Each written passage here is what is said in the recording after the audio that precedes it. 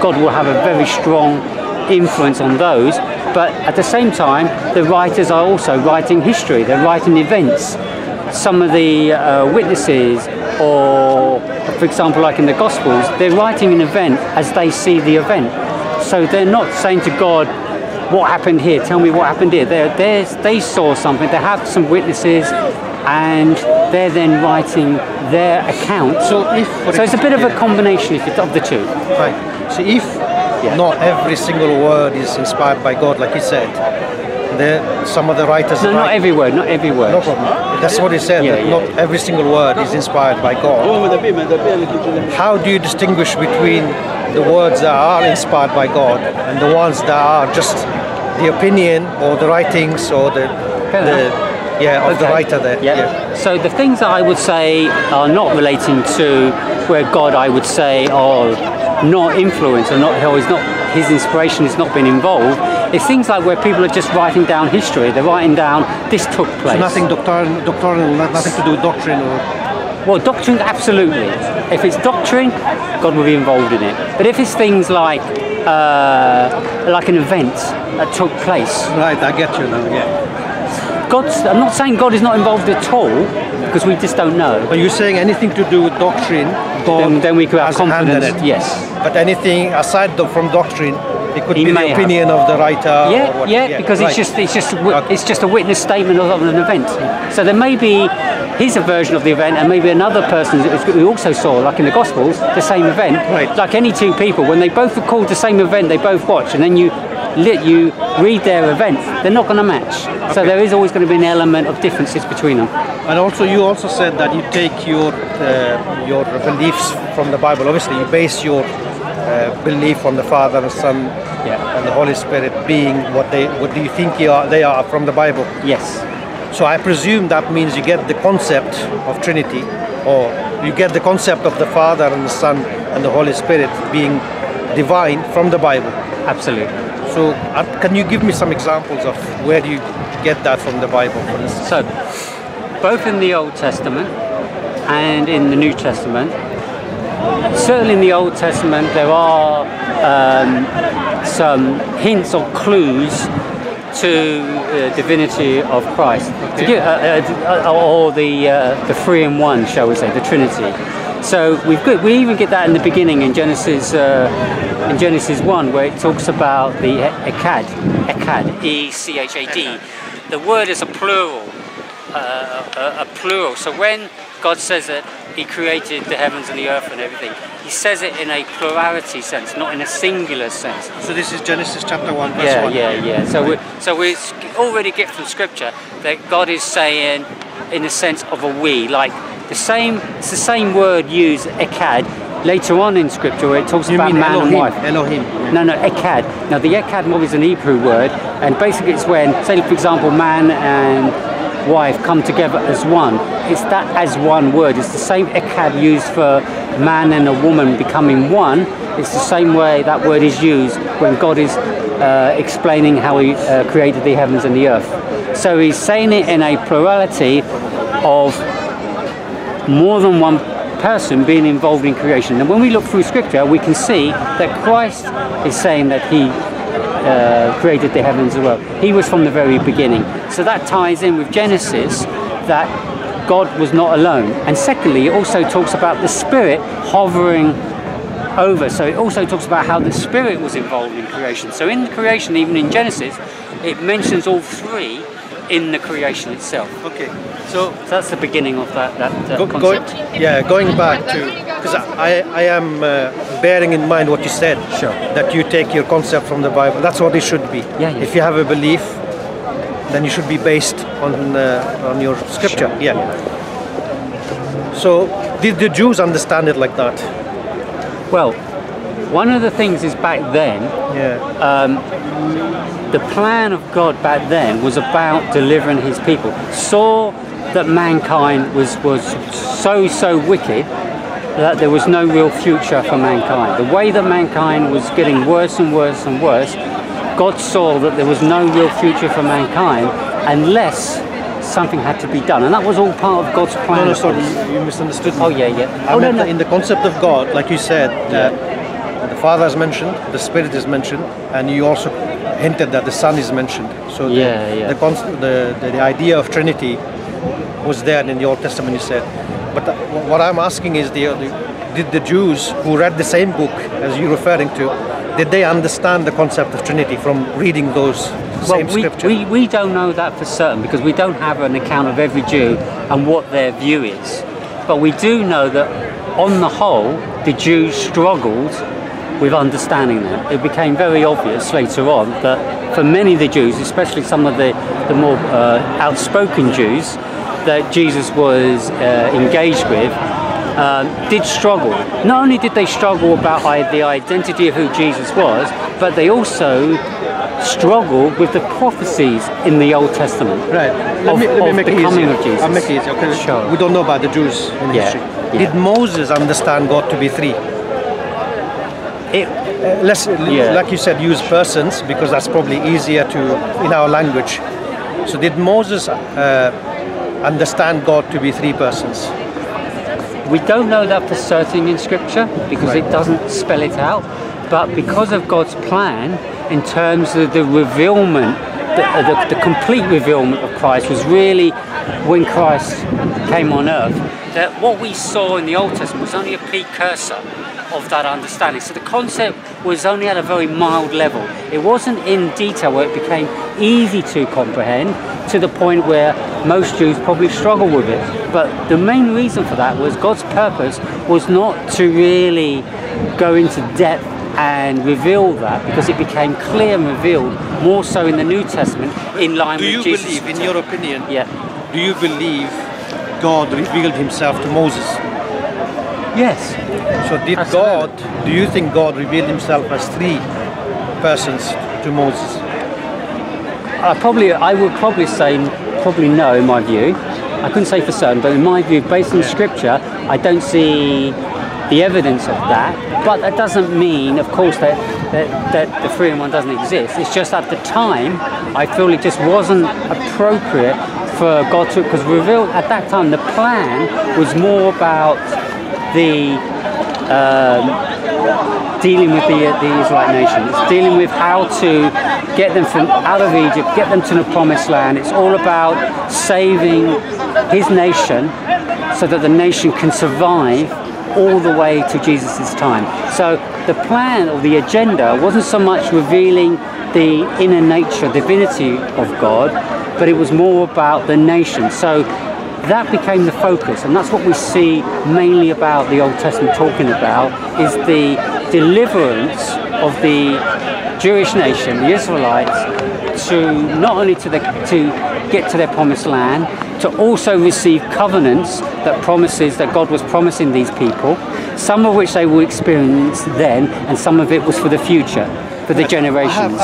And that was the main focus with it. I have problems with that. That's okay. What problems with that? Because, for example, Moses was sent, you and I would agree that he was sent to the sons of Israel.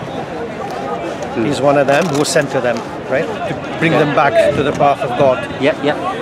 So if God hid from him that he's three persons in one, and he didn't reveal that to him, how can he send him to bring them back to the God of Israel?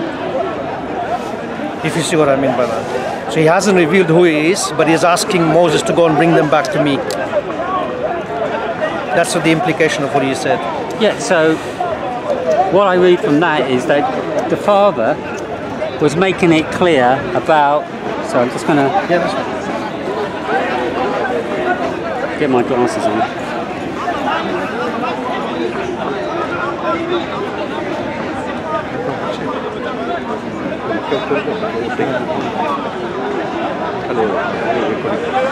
Anyway, so basically God's purpose, as I said, was not so much revealing in that sense, but he did reveal there were clues, as I say in Scripture. So if a Jew, or reads the Old Testament, I mean, I don't forget they only had so much passages at the time, and depending which generation they are, they had more of the Old Testament available to them.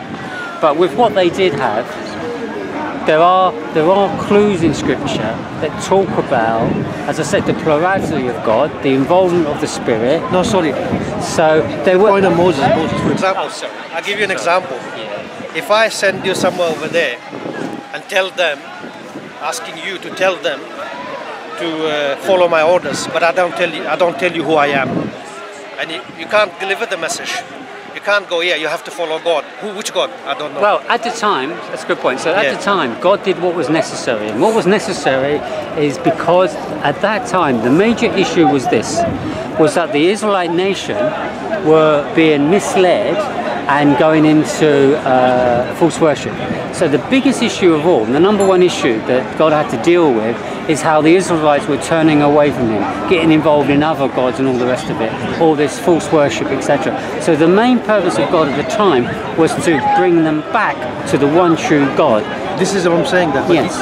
According to you, Moses wasn't aware of who. Well, I don't know. I just don't know because it's just not been spelled out. Because when I asked you, you said you don't think that he was. Yeah, but it's only my opinion. I really don't know the answer to that question. But the scriptures don't point to that either. The scriptures, if you look at the Old Testament, it's quite clear who God is. There's no ambiguity about God. Yeah. If you look at Isaiah chapter 45 from verse 5, it actually tells you who God is. I am the Lord. He actually calls himself Savior as well. Okay, fair point. So, but he says, beside me there's no other. So he made it clear to Moses who he is. This is my point. Yeah, that's a fair point, and I can come back to you on that. So what God was doing was trying to just define this one true God. And coming back to Him was to say that He was the one true God. But just because He's saying He's the only one true God doesn't necessarily mean, and now this is a little bit difficult to comprehend, that He's saying it's just Him, the Father, Him only, as represents God. What He didn't do is then expand on that from that particular point. But what we do have is when we look at other scriptures in the way that Jesus is identified. So if we look, for example, in Isaiah 9 verse 6, it calls, so what we're seeing here is some scriptures which then talks about the Lord. So we've got that scripture where it talks about Jesus is a mighty God, He's the eternal Father. So there are scriptures in the Old Testament giving clues to the divinity of Christ. So divinity? Yeah. No, as a Muslim, I have no qualms in saying, if somebody says to me, a Christian says to me, some of the verses in the Old Testament, they foretell the coming of a Messiah.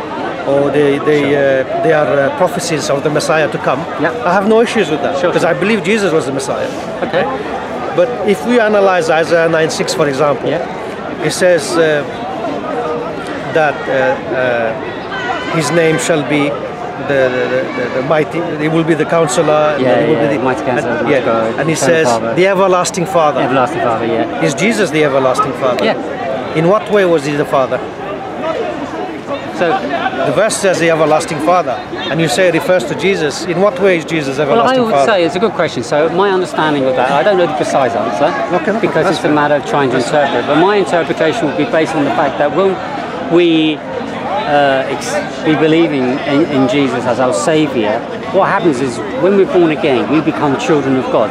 So I think that principle applies all the way through Scripture, that anyone that believes in God and comes to God as the Saviour and their hope of eternal life through that God makes it clear that these people become His children, His family. So you cannot be a child of God or part of God's family until you are within His realm as a believer. So what Jesus was clearly saying is that when you become born again, you become a child of God. And in that way, Jesus is our Father because we are the children. So you could see in one context how Christ could be the Father to all the believers because He's God and He had that role as being, if you like, the Father to all the believers. So I think that's how I would explain it. Just because you're there, you become my punching bag. That's all right. But isn't there a verse in the Bible that says, "Call no man on earth your father. You only have one Father in heaven"? It just depends on context. Just need to understand the context. Right. I'm just wondering if He's the everlasting Father and He's supposed to be the Father, then there's a clash with this verse. Your Father is only in heaven. There's only one Father. Yeah, but again, it's context. So it's in the context of if you like, the way that the hierarchy, that all believers are what we call the body of Christ, and the body of that body being the church. The church is then the head of the church is Christ, and the head of Christ is the Father. Yeah. It says God. Yeah, absolutely. So what we're saying here is in that context, Christ is therefore the Son of the Father, but in other contexts he can also be described, because don't forget Jesus has many titles. So it's all about what context can he be described as Father. He can be described as Father in the sense that we are his sons, and therefore he is a father to us in that sense. So it just depends on the context. But what I would say is that when you look at all the scriptures that describe and give the attributes to Jesus, give the attributes, pretty much every attribute that's given to the Father is also given to the Son somewhere in the scripture. So no, I don't see it the same way. For example, we see the Father, Jesus, for example, praying. Yep. We don't see the Father praying. Yep. We see Jesus saying, "I by myself, my own self, can do nothing." Yep. And we don't see that from the Father. Okay. Jesus is sent. The Father is not sent. Right. Sure. So everybody is different according to that. Everybody, according to the scripture that I see, is dependent upon the Father. The Father is not dependent upon anything. For example, did Jesus pray? Right. Can I just qualify what you just said? Just to qualify that, from a Christian position, and this is absolutely consistent to all genuine Christians that have studied the scriptures well, is we never say that Jesus is dependent on the Father from the point of his divinity as God. So in terms of him being God, so before he became man, he was never dependent on God. He was equal with God, but different roles. The only way he became dependent was only from his humanity, because what happened was this. In Philippians 2, it talks about when Jesus emptied himself, took on the flesh. In his humanity, which is the most... I forgot your name. Ray. Yes. Yes. Ray, that causes a big problem for me. That's okay. We can go through this. So in the concept of looking at where Jesus says about his humanity, then in his humanity, he's no different to you and I. So as a human, he demonstrated his same behavior as the Jews. But then, that was my Father, that is my God, I'm only human. So in those concepts, in his humanity, that's where those particular verses apply. The problem it causes is on the cross. Okay. So who raised Jesus? Right. It says in the scriptures that the Father raised God. He raised himself. That's in John 2:19 to 21. So Jesus raised himself? Yes. It says in scripture. So I go by scripture. Okay, no problem. Yeah. So Jesus, all three of them were this involved. is what I am looking at. Jesus, according to Christendom, says that he came, he will die for them, and then come back again. Yeah. Does God die? As I said, it's the humanity that dies, the human aspect, the flesh that dies. Only the flesh. So the flesh died? Yes, just the flesh. So how can the flesh take the sins of the world?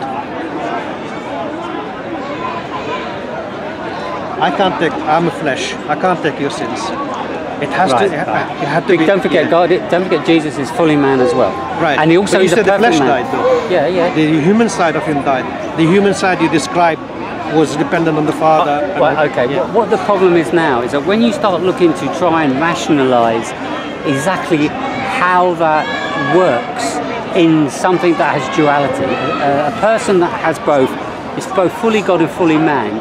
To be honest, to try and define and understand it, I just don't think it's possible. I don't think I'm able to do that. But all I'm saying is this: the scriptures are clearly saying that there was a valid reason. The valid reason being this: that because Jesus was a perfect man,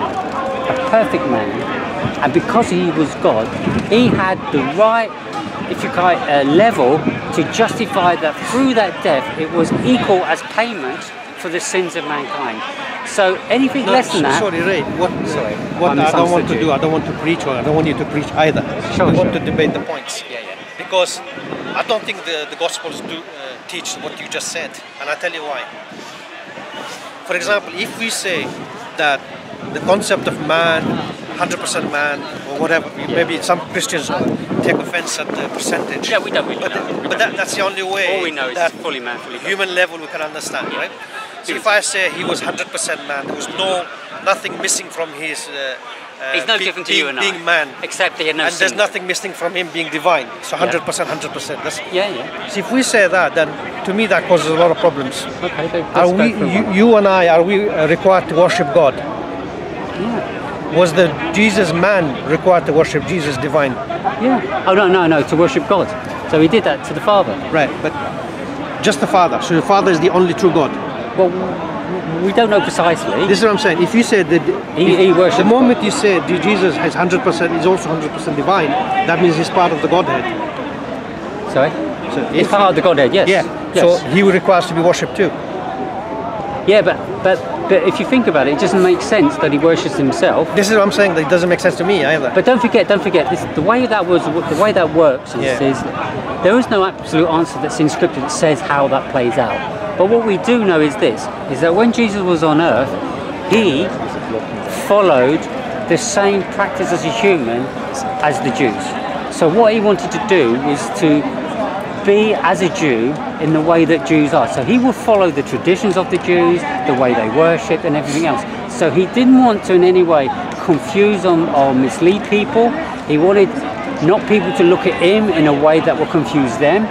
So he was doing everything in his humanity in that respect. Yes. So in terms of worship, he wanted to worship the same way as the Jews, and they were worshipping the Father and worshipping God in heaven. So he just did exactly the same, and that's how we understand it. No problem. See, Ray, I have no issues if you say Jesus was 100% man. I agree with you. Sure. The issue I have is when you go to the other bit, it's 100% divine. So what I'm saying is, you don't have to show me that Jesus is 100% man, because I accept that. Yeah. Can you show me where he's 100% divine in the Bible? Where is he divine? Which verses point to the fact that he's divine? Because the man's side I accept. Okay. He didn't know about the fig tree. He didn't know about the hour.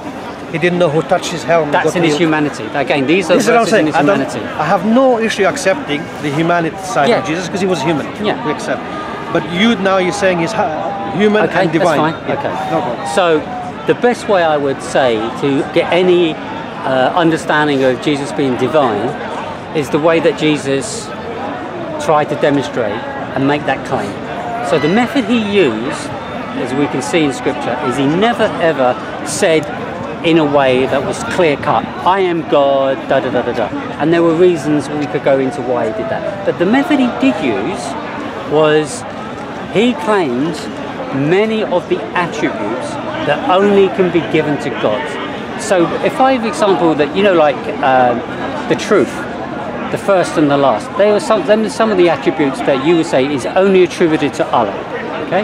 Because they are part of your 99 attributes. Right. Jesus was given in claiming exactly the same attributes, and plus others, that your Allah, what you believe God, as attributes only to God.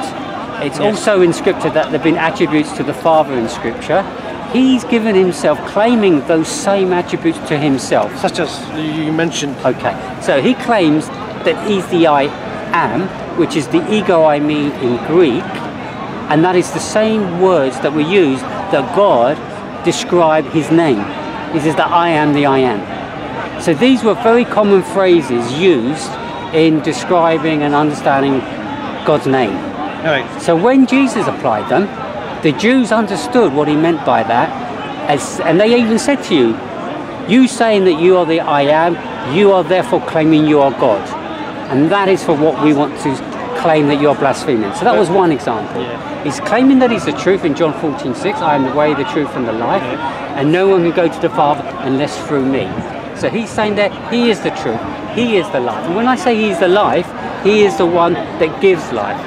He is the one that's going to be the judge of all mankind in terms of whether they're righteous or unrighteous. In other words, whether they will be in what you call paradise, what we call heaven, for the righteous, and the place where the unrighteous go. Can I just put it to you that everything you said to me still doesn't prove his divinity. And I'll tell you why. You started off by saying that he claimed I am. Yeah. So if that's John chapter 8 verse 58, Yes, and it correct. cross-references Exodus Exodus 3:14. 3:14. So if you cross-reference it Yeah. in the Old Testament, what was the name of God in the Old Testament? YHWH. The Tetragrammaton. Yahweh, Hadweh, Yeah. Which we don't know precisely how to Nobody pronounce, knows. but no big deal. But for ease, they say Yahweh, for ease. Which Yahweh, when you look at the meaning, is something like the I am. But don't forget this I am was something that was repeated a few times in Scripture. If in to the 1 Father. Corinthians chapter 14 verse 33, it says, for God is not the author of confusion. Yep. Right? So God, when he gave his name, and then afterwards he gives an ambiguous statement, I am, and you say that I am is the name of God, becomes ambiguous. Well, it depends how you look at it, I think. So then you went to, and you said, what else did you say? Is the truth, is the life. Yes. And I believe that, without having to believe And here's this. another thing. He forgives all sin. No problem. Sin, I'm coming to that. Forgiveness of all sins. And that's another Allah attribute. I'm coming Only, to that. Oh, sorry. I'm coming to sorry. that. So for example, you said that he's the way, the truth, and the light. I accept Jesus was. I also accept Moses was in his time. I also accept that other prophets were in that time, including Muhammad. When a prophet comes, he's the truth sent by God. That prophet is the truth sent by God. He's the way to God.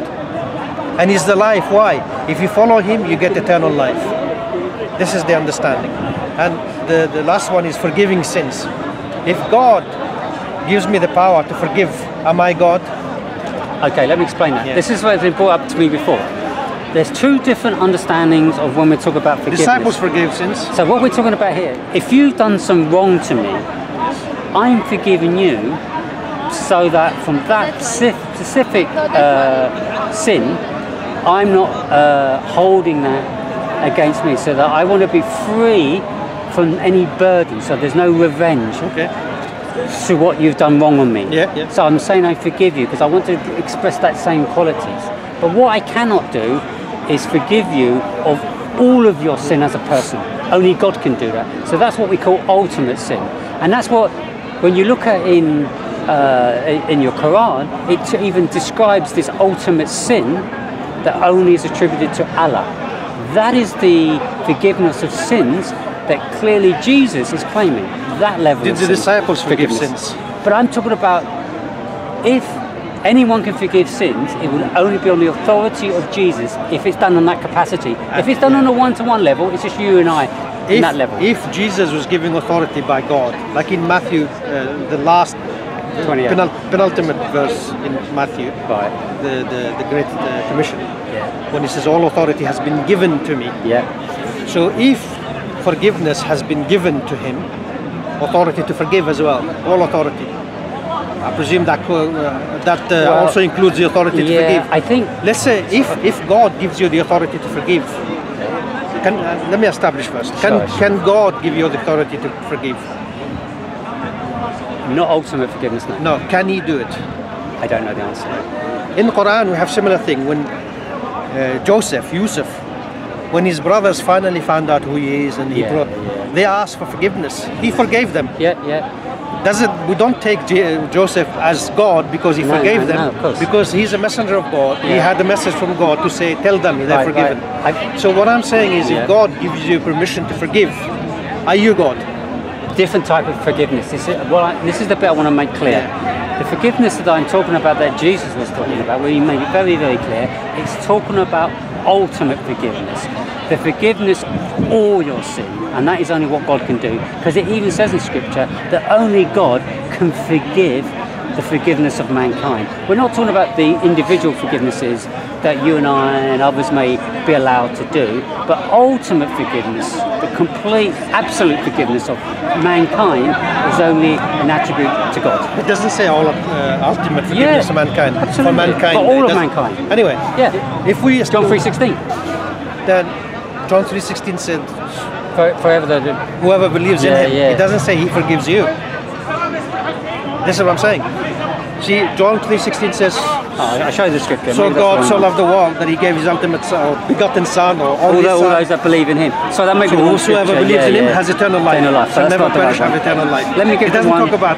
sorry, I may have made a mistake there. Let me give you the one where he clear. I can't remember offhand. That's okay. It's okay. It's. But can you see where it says forgiveness here? So. Yeah, Mark. Yeah, here we go. Mark 2 verses 5 to 12. Yeah. No, that's fine. So that's where I'm aware of the verses. Yeah. But the disciples also had the power to forgive. But what I'm saying is, if you go to Matthew, like we but not said, ultimate forgiveness is what I'm saying. It doesn't say ultimate though. In the verse that says about forgiveness, your sins are forgiven. It doesn't say your ultimate sins. Okay. The reason why that can be tricky is that when you look at those scriptures, we're looking at cases where individuals have certain abilities. For example, I have the ability to potentially heal you if you had a problem. Okay. But what I can't do is do it on my authority.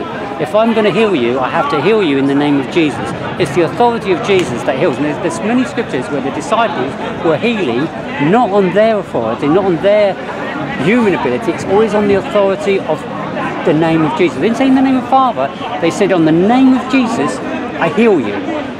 So that was the power of the name of Jesus. You can heal. So Jesus, as a part of the Godhead, has that.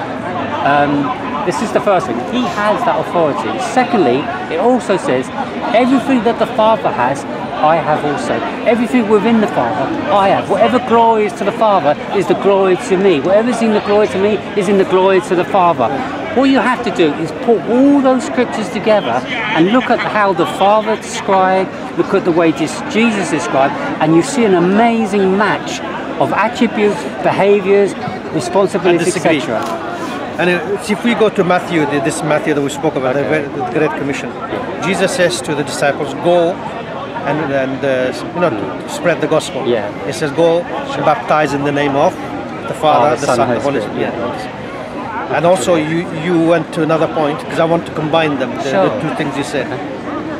That they heal in the name of Jesus. Yeah. So now they go and baptize in this, but they actually baptize only in Jesus' name. If you look in the book of Acts, in the book of Acts, it tells you, it lists almost every baptism that was done. Yeah. From all the baptisms that I looked at, only 4 have in the name of Jesus. Nothing in the name of the Father, the Son, Holy Spirit. This formula. Okay. So my question was that did they disobey Jesus? It's a good question. I don't know. And the other thing is, when he said, what was the other thing that I was trying to combine together? Sorry. I was trying to follow it. Doing it in the name of Jesus. Oh, yeah. But that will go against Scripture, against what Jesus himself said. What you think goes against Scripture? I'll put it to you and you can tell me whether I'm wrong. Sure. So in Matthew chapter 7, verse 21. Yeah, that rings a bell. Jesus says, not everybody that calls me Lord, Lord will go to heaven. Only those who do the will of the Father. Right. Don't forget, this is when Jesus was on earth, and he had to do things where he didn't want to confuse the aspect of trying to say in the name of himself in that context, because he knew that these audience would be confused. So again, he never said it in his name anyway. Huh? He never subsequently or any other time said, do it in my name. What he said is, verse 21 says, not everybody that says Lord, Lord will enter the kingdom of heaven, except those who do the will of the Father. Then immediately he says, on that day many will come to me and say, Lord, Lord, did we not prophesy in thy name? And in thy name we cast out the devil, demons, and in thy name we did so many miracles. And Jesus will say to them, go away from me, you that workers of lawlessness, or evildoers, in or whatever. In the NIV, I think. But what I'm saying is, these people, when I hear that description, they sound like righteous people, because they're casting out demons. They're not working for demons. They're not working for demons. They're casting out demons. Let me explain this thing. And then they're doing mighty works. Mighty works can't be bad. All right, let me explain that for you. There is what we call a contract between God and the devil. And this is how it works. With Satan, he has certain rights in this world. And what can happen, as you, I don't know if you know this or believe this, but people can be possessed. Okay? So the devil can enter into some people, or one of the demons can enter in a person and have an effect. And they become what we call possessed. You can't just say to that person, leave demon, it won't work. And irrespective of your beliefs, irrespective of whether you're true as a Christian, if you call out in the name of Jesus, the demons contractually know that is Jesus. And under the name of Jesus, they know the power and authority of Christ. And they fear the name of Christ because they know the power of Christ. I wanted to understand. See, you know, the person when they exorcise this person, or they get them out of Jesus, in the name of Jesus, like the verse says. I've seen it. Does the person have to be righteous? The person doing it? No. It can be an unrighteous person doing it. I would say so. And Jesus will answer them. Well, don't forget, what's casting them out is not the person; it's the authority of Christ. So if you say, in the name of Jesus, leave, the demon recognizes the name and it's on the name they're looking at. However, if the person is not true or genuine, I don't know how well the demon can recognize that and play games, but it's what we call a contract. The demons will be affected and influenced by that name because they fear the name. That was what I do know. Okay. So here's the second point. When Jesus says, I do not know these people, it's because these acts of trying to cast demons and do these good acts is not the basis of someone's salvation or the basis of what Jesus sees in the person. It's about their beliefs. So if their beliefs is not genuine, it's not about the works that they do that Jesus is going to judge, but it's on their belief of the genuine belief of God. If they believe Jesus is Lord, they call him Lord, yes, Lord. Yeah, but if they're not genuine in the heart, so people can say, But the verse doesn't say that they're not genuine. It says, I appreciate that, but what I'm saying is, that gets explained later on. So the problem with some of those verses, if you look at them in isolation, you can draw the conclusion, like you could do there, to say that everybody that's casting out, it seems like there's a contradiction. But Jesus puts those points in, but we then have to look at all scripture and see how it fits and reconciles, and it does fit. So going back to Matthew, when Jesus says all authority in heaven and on earth has been given to me, does God have to be given authority? We're talking about the context of him qualifying, and what I try to explain there is that each of those, the Father, the Son and the Spirit, have different roles. So there was a role from when Jesus was on earth that he was given for his specific duty as a man. So in those contexts... But this includes heavens as well. Yeah. So the role on earth, I understand, it says all authority on earth and in heaven has been given. But it also says that Jesus had all these attributes from always. Right. But my question was that does God have to be given anything? Is there anything anywhere in the scripture where the Father's given authority? Yeah, I think it's taken out of context. It doesn't mean like he never had it and he was given it. It doesn't mean it in that sense. But how can he be given it if he had it then? It's a different context. So if you're saying that, it doesn't mean that he never had it. So how can he be given it when he didn't have it? When he had it. That's a presumption. Well, yeah, but what I mean is that I think that's taking it out of context. I don't think it was framed in that way. So that's what it says. I think it's a way. Yeah. I think he's saying it in the way as context, so that he can define the framework of what his responsibilities were. So he's really just reiterating the responsibility as to that audience. So he wasn't saying, you can think it could suggest that maybe he never had it at one point, but he then does qualify that he has always had those qualities. But to me, if I said to you, a carrier bag has been given to me. I know where you go with that. But we're looking at the human terms, you see. But this. God can only speak to us in human terms. Not fully. What I'm saying. Not fully, you see, because he reveals things to us that also encompasses his nature. But what he doesn't do is fully expand on that nature, no problem. Because some of it is incomprehensible. No, I want to expand on what I just said. That God speaks to us on human nature, at the human level. At a human level. When it comes to matters that are critical to our salvation. Right? When it comes to matters that are critical to our salvation, God does not speak in riddles, I don't believe. I agree. This is why God says He's not the author of confusion. Yes. It doesn't mean that He explained to us He's everything, who He is entirely. That's good. I don't believe that. Okay. I believe everything that's critical to my salvation, God made it easy to understand. Yeah, simple. I agree. Yeah. I agree. So who's God? He made it easy. How do I worship? What do I do? What must I stay away from? He's made all that clear. Yeah. But to me, with all due respect, the most critical definition should be of God, who God is. Before I start worshipping, I need to establish who I'm worshipping. But this concept, according to you, not according to you, according to Christianity, the way when I speak to Christians, they find it really difficult to define who God is. I think one of the reasons for that is trying to reconcile the understanding of the nature of God in terms of a three persons in one. And I accept that that is a challenge, because in terms of truly understanding it, that is beyond our comprehension. We can't understand, because we've got no example to understand how three people can be in one being. Because when we look at beings and we look at persons, it's always a one-to-one relationship. But where do you get this concept from? By reading the scriptures. So here, even the concept is not there. This is how I believe it is there. What we do have in scripture are three main aspects that, to me, only by looking at all three can you draw that conclusion. So what I mean by that is, this was the Bible and I read this whole book, and if I read this book in a way that I was looking just for the answer of that question, what would be the conclusion at the end of it? And this is what I would say. I can see from scripture that there clearly is only one true God. I can clearly see that the Father is God. I also can see, as I read scriptures, the revealing of Christ as God.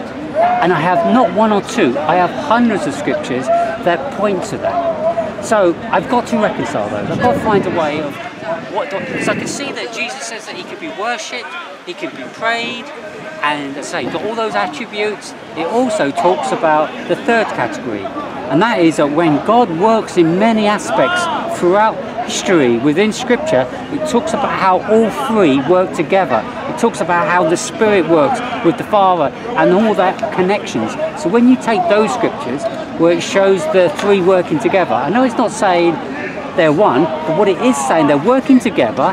You've got all those attributes. You've got the behaviour of Christians and believers expressing attributes and ways to deal and engage with Christ in the same way they would deal and behave to the Father, like worshipping Him, praying to Him. So all those things. But the thing is. So let's just finish up. So with all those things, I come to that conclusion, and the only thing that's making that a little bit of a challenge is the humanity of Christ, where it talks about, when He talks about within His humanity, He then doesn't bring up those qualities. He brings up the qualities as a person, that He's going to the Father. There's no mention about Him as God in those concepts, in those situations, and that, I do agree, can be confusing.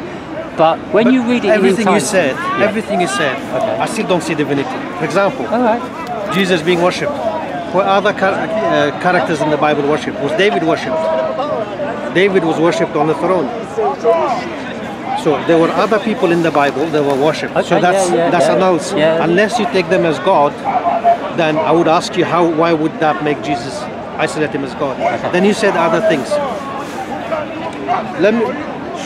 I think it would be best to ask Jesus who the true God is. See, if you look at John chapter 17, verse 3, Jesus tells you who true God is. The problem with that is... Let me finish the verse. I do apologise. So it says, this is life eternal, eternal life. This is eternal life, that they may know you, the one true God, and Jesus Christ whom you sent. So from verse 1, He's addressing the Father. So now, if He said that this is eternal life, that they may know you, the one true God, or God, I can see that there's a leeway for you to say that part of that God is Jesus too. But He's isolated the Father as the true God. He didn't say the Holy Spirit, He didn't say the Son. So how do you reconcile that with what you just said? That's what I'm saying. Jesus, as I said, in His humanity, is, so let me explain the two reasons why he's doing this. The first reason is when Jesus was on earth, what he didn't want to do is cause any issue about deflecting the identity and recognition as the Father as God.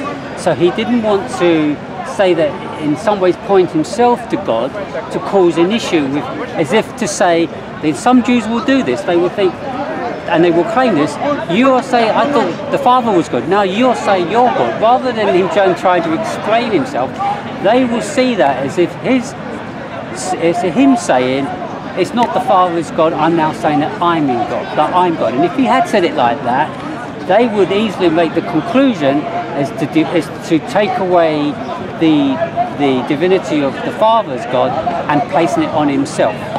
And the second, so that was one of the things he didn't want to do. And one of the main reasons, which is the second point he didn't want to do that, was one, to not dishonor God as a human, and secondly, he had a plan. His plan was to die on the cross to save mankind.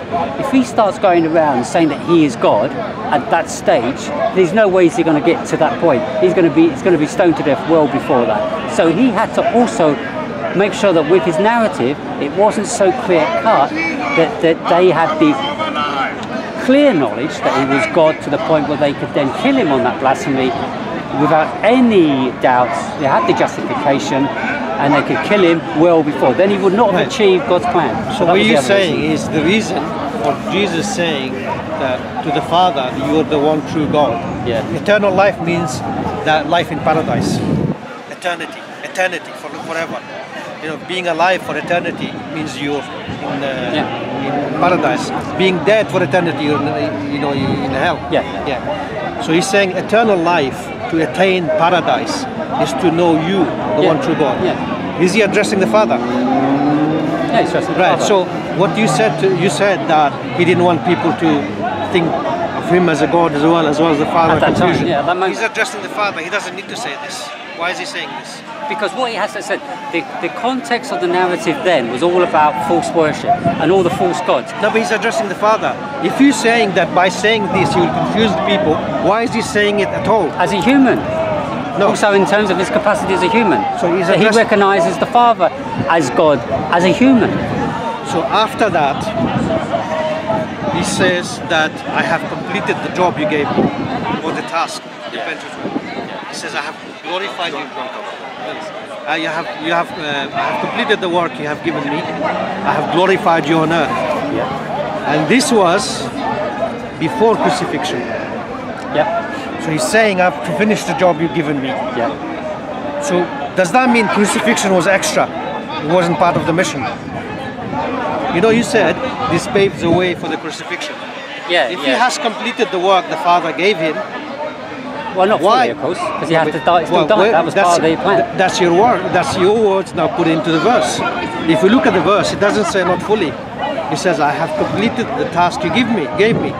Or I have completed the job you gave me. I have glorified you on earth." He's finished the job that Father gave him. It's all about context. That's all about context. Let me finish, and then you can. What he's saying, he's not saying anything you said that not fully completed, or I've come to die for people. He's addressing the Father from the very first word in the first verse. He says, Father, you know. Then he says other things. Then he says life eternal. Then he says that I have completed the task you have given me. I have glorified you on earth. So to me, that's his job done. What the Father gave him. So why?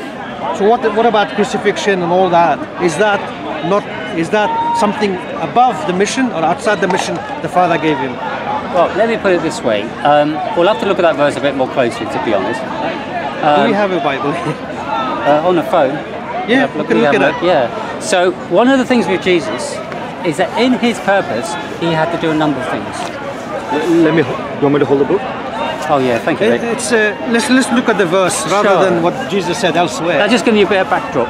No. So we do know that Jesus had a number of tasks, not just one or two. Of course, yeah. And we believe that as well. He came to guide the sons of Israel back to the real God. He had to sort the mess out with the Jews and what they were doing. He also had to have a message of hope, a way out, which is so that they salvation. The salvation, the route to, because they were basically not saved at that point. Yeah, I agree with that. he also had to formalize a new covenant. So even for the Jews, that because they are as they are, they may have the promises of their covenants, they don't have the promise of salvation, because to have that salvation they need to come also under the new covenant, which means they need to take on the belief of Christ, which at that time they didn't have. I believe what Jesus said in Matthew 5:17. Yeah. He came to bring them back to what Moses brought before them. Right? So because they deviated from the law. So Jesus comes and says, I have not come to destroy. Yeah, but to fulfill. Yeah. But the fulfillment is under the new covenant. So it does expand on that with the new covenant and what that new covenant means. So you have to bring that into the whole equation.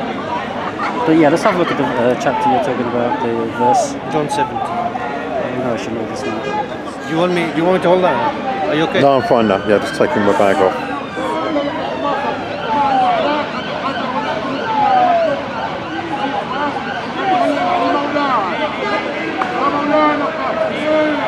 Some verse. Do you want to start from what verse? Even if we could go to verse 1. Yeah, of course. Because to establish that he's addressing the Father. Shall I just read this out then? Yeah. So these words spoke Jesus, and lifted up his eyes in heaven and said, Father, the honour has come. Glorify thy Son, that thy Son may also glorify thee. Yeah. And has given him power over all flesh, that he should give eternal life to as many as thou had given him. And this is the life eternal, that they might know who the only one true God and Jesus Christ, whom thou sent. And I have glorified thee on earth, and I have finished the work which has given me to do. That's it. Can you stop there? Yeah. So, as I said, which is that? Which version is this? Is that That's New King James. The New King James, because That's King James. I'm familiar with the Old King. Sorry, yeah. It's a little bit interesting, the wording. So NIV says that this is life eternal. I think NIV. This is life eternal, that they may know you, the one true God, and Jesus Christ, whom you've sent, which is that says. The next verse says, I have glorified you on earth, I have completed the job you gave me, or the task, whichever version. Yeah. So if he came here because the Father sent him, and he sent him with a task or a mission or a job, and he's saying he's finished the job, and this is before the crucifixion, so is the crucifixion not part of the job the Father gave him?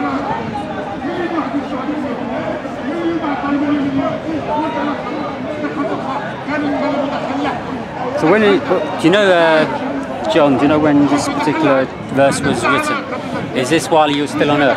I asked Reverend Samuel Green, and he said this is before. Okay, that's fine. Okay, so of course, so the thing with this is that we don't have this expanded to detail, but I mean, I don't think this is a big deal, because all we do know is that in terms of what it is saying, it's about the glorification.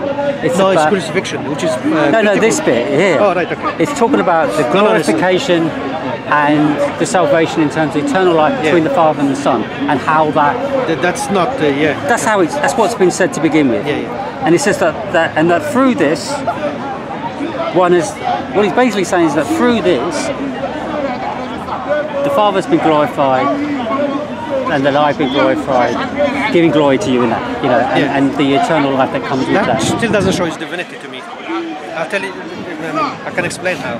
Right, well, I'll come to that in a second. So then he says, I have of thee on earth, have finished the work. Now, what we don't know is what context he means by work, because yes, there is this crucifixion still to be done. But then he hasn't finished, and that verse is incorrect. No, it just depends on context. So we just need to get a bit more background of context of what we mean. I'll have to do some research on that, and I'll come back to you. No problem. Because I don't know the answer offhand. If Jesus come, that's an honest answer. If Jesus has come to die for my sins, then that would have been pre-agreed previously. With the Father, absolutely. It would be part of the mission the Father would send him to, send him with. I agree. But if he's saying before he was crucified, the mission is finished, then to me, crucifixion is not part of the mission. I think it depends on how you read and interpret that. And as for the glory, I want to clarify the same chapter 17. If you go to verse 21, if you say that glory that Jesus was asking back from the Father makes him divine, in verse 21 of the same chapter, he's saying that he's praying for the disciples to have the same glory. So they are all one with God and Jesus. Yes. So it's nothing divine about that glory. Right. Okay. So that's a fair point. Yeah. So what we're talking about there is talking about how we as individuals that become believers become one. Right. I accept that. In yes. concept. God because saves them. Yeah. Because by becoming His children, we receive His Spirit. We receive the blessings and the relationship. So we become one in that sense. But to really explain about the glory in the best way, I would say, is we go to John 5:23. So in John 5:23, it says that we honour the Son the same as we honour the Father. Now that's a very, very powerful statement. To me, it still doesn't make it divine. Well, I'll tell you why. not much I can do about that. No. It has to be unambiguous, clear. I'll tell you why. If the ambassador of Chile comes here, you honour them, you honour the entire Chile country. Sure. If you dishonour him, what do? You dishonour Chile. That doesn't mean that man is the country. Okay, I get your point. A messenger of a country comes here. I get your point, but here's the thing with this. The difficulty is you take every single verse in isolation, you can come up with all sorts of different interpretations, and one of the difficulties is to be convinced that Jesus is God by looking at a verse and then looking at a verse and looking at a verse. No. Ray, what I'm saying is... Can I just say this? So the only thing I would say is the way that as a Christian I get convinced is not by reading this verse and this verse, is when I take the whole storyline, when I pack it together and see all the things that we explained about how Jesus is on the right hand of God. He's there in heaven next to God. He has the power he's the one who's going to judge the righteous versus the unrighteous. When you get it all together, what is the most logical conclusion you can make? That he's less than God or not? That's my point. The thing is, obviously you have your biases put in here. I'm trying to be as... No. When you look at the verses. But to me, ask me about the Father in the Bible. I can answer without ambiguity. The Father is God. Jesus said it. Yeah. The Father doesn't pray to anyone. The Father doesn't say, why have you forsaken me? He doesn't say that to anybody. Look, this is clear. Sure. You do not have a clear verse like that, or close to that, where Jesus is shown to be divine. Right. You don't. See, when you're trying to show that Jesus is divine, you're struggling with the verses. Can I have a... Yeah, sure. Well, I'm not struggling, but I can... But this is what I'm saying to you. There is not a single verse that shows the divinity of Jesus without any ambiguous interpretation. I do actually or possibility of ambiguous. If I have it here, I do actually have one that's very good, where it says, and then it says, let me see if I can find it, because this is a very, very good verse. No, it's not coming from, it's just coming from me. I apologise, I don't know. This is one I should know off by heart. That's right. Oh, here we go, Hebrews 1:8. So let's go to Hebrews 1:8. Right. This is very clear cut. Let's see. Hebrews is attributed to Paul. Paul has a distinct idea. Of course, he has similar ideas as you. But he also has the head of Christ is God. Yeah. As I say, that's the hierarchy. It's to do with. It's not to do with the nature. It's to do with the role. Because there are different roles. There are different responsibilities between. He talks about the head of a woman is man. Yeah. Same thing. The man is the head of the woman, but it doesn't mean the man is superior to the woman. I agree. Just as intelligent. Of course. You know where I'm going with that one? Because in the Quran it has a slightly different view, in my view. I'll read this out to you because I think this is very good. And I'll really read this slowly. This is obviously talking to the Son. But unto the Son, he says, thy throne, O God. That's reference to Psalm 101, isn't it? Yeah. Verse 1. But have you had that explained by a Jew in Hebrew? I'm sure they have their ways of spinning this. The Lord used for the Son is never used for God. Is forever and ever a scepter of righteousness. But I mean, if you certainly read the whole of... shall I read Hebrews 1 up to a certain point and see what conclusion? Try to be as neutral as you can. Have you heard of a rabbi called Rabbi Tovia Singer?